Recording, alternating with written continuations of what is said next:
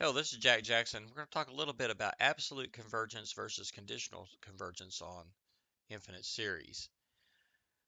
We saw above in the last video that some series, such as alternating series, converge in spite of the fact that the sum of the absolute value of each of the terms diverges.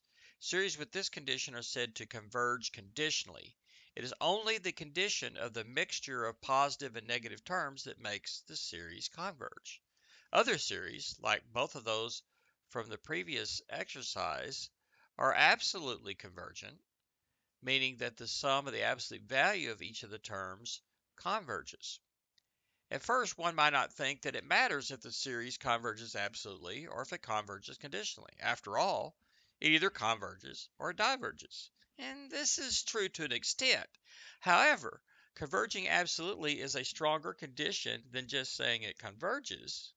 Not only because there are some series that converge conditionally that don't converge absolutely, but it's important because absolutely convergent series behave more like finite series than conditionally convergent series.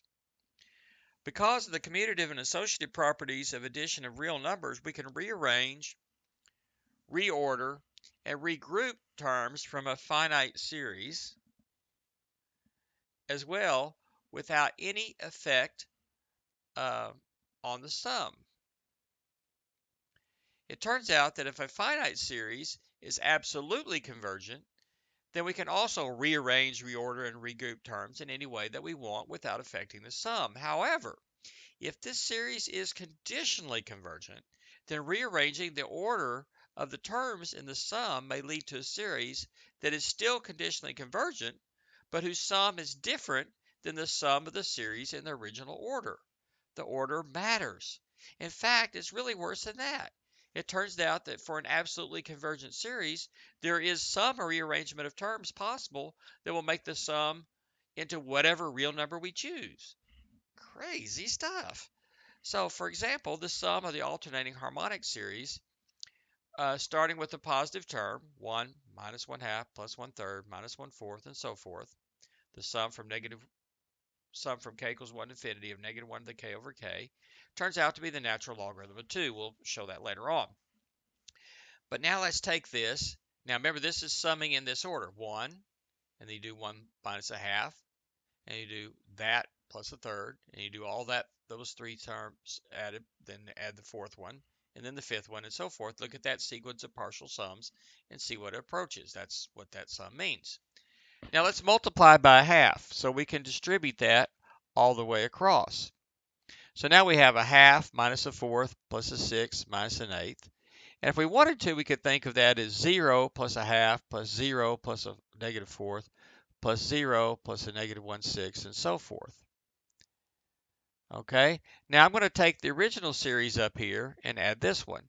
Now what am I doing? On one hand, I'm adding log of 2 plus 1/2 a log of 2, so I get 3/2 log of 2. And on the other hand, should be able to add these up as we go.